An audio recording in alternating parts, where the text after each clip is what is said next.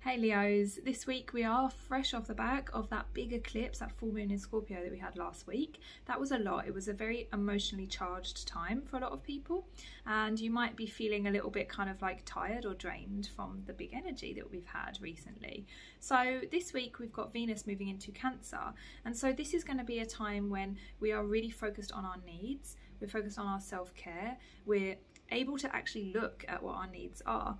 You might have found that you kind of have a way of like almost not paying attention, of avoiding your needs sometimes, whether that is in relationships where you don't always voice your needs to the other person, or maybe you kind of hold back and don't have as good boundaries as you would like to have. And so this week is going to give you an opportunity to really bring that up with somebody or with everybody. It might be that you feel a little bit more sensitive than usual, and you need to take a little bit of time to yourself in your own kind of private time, and even maybe be a little bit isolated, a bit hermit kind of energy this week. But this is all for your healing. It's all for you to process and to kind of learn what you've been going through recently, and to really try and settle yourself and take care of your needs.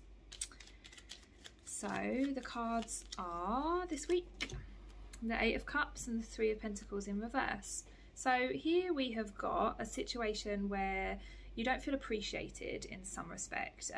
This might be at work, or it might be in a relationship, but it's almost like the person or the people are not recognizing how much you're doing, how hard you are working. And so it's kind of making you feel like you want to run away from it, or you want to leave. If you want to just kind of just get out of the situation, basically. It's making you feel like you don't have any other options. And so this is a time really to actually find a little bit of quiet, like I was saying before, so that you can really feel into what is best for you right now. Maybe take a pause, take a little bit of time to yourself, and really focus on what you need right now.